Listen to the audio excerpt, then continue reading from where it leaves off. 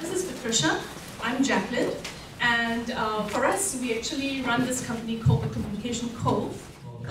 Tanya and Kim from the US. So they're part of our US team. So maybe we could just give them a round. Now he's a true pioneer in the applied science of neuroplasticity, which he will explain later. And his research has spanned more than 4 decades, culminating in the cognitive skills programs offered by Learning Already. So ladies and gentlemen, I present to you our esteemed guest speaker, Dr. Ken Gibson. Back 30 years ago, when I was here, what we knew about the brain was pretty small. In fact, almost everybody thought that whatever skills you had when you were born was sort of it. So I'm going to be using these terms: how fast, how easy, and how well you can learn. So how do you spell Singapore? See, you didn't have to use these skills to do it. All you had to go is to your storage bank, your memory bank, because you've been asked that before, and you just pulled that out and verbalized it.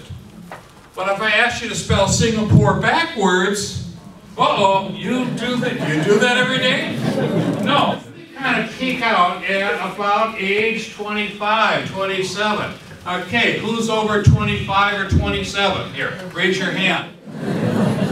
Okay, you're on the downward slope already, all right? Between what we do and what many do. We don't teach, we train. There's a difference.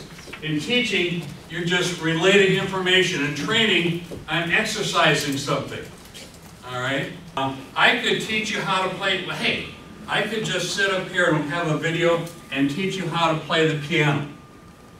And show you where the keys are and how you move your fingers, etc., etc., etc.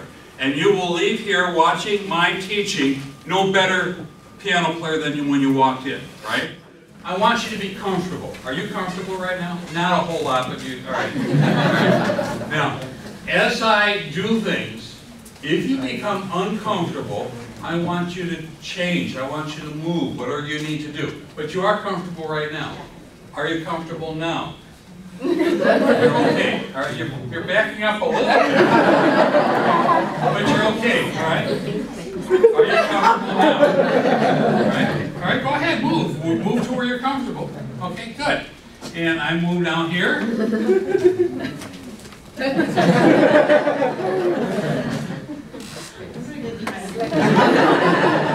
All right, you notice what's happening? When I create a challenge that is so close to their ability that it's hard for them, it's not very comfortable. What do? A child gains some skill. This procedure here would work on attention skills. So I need a student. So we're going to say that this is a metronome, okay? And I want you to say the word on beat. So it'd be black, red, green, yellow, blue, blue, green, yellow. Let me try something different. So now, instead of reading the words, I want you to read the color of the words. Okay? You ready? Yeah.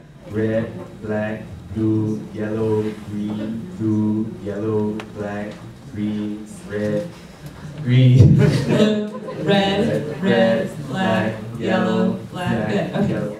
Okay, and so what we do with the student is we try different levels. We find out where they struggle, and then that's where we work.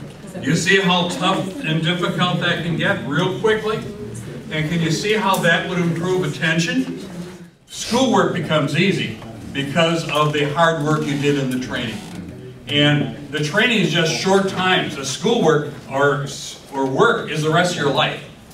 So the idea is to work really hard for a short time and get skills that make what you're doing in life easy and fun. Okay? Also, our training is intense, but it is also fun. So you went a little tough on how tough it is. Because what we do is we do work like right underneath their frustration level, but the whole time we're working on what they can't do, but we're turning that can't into a can. And it's fun little games, kind of like this, and so kids actually enjoy it. You know, the first time they do it, it's very different than anything they've done before, but they really start to enjoy it. And they have their own personal coach that's kind of a cheerleader and a coach for them. And so most kids really enjoy the training, even though it's hard. And so it is hard, but it's also fun.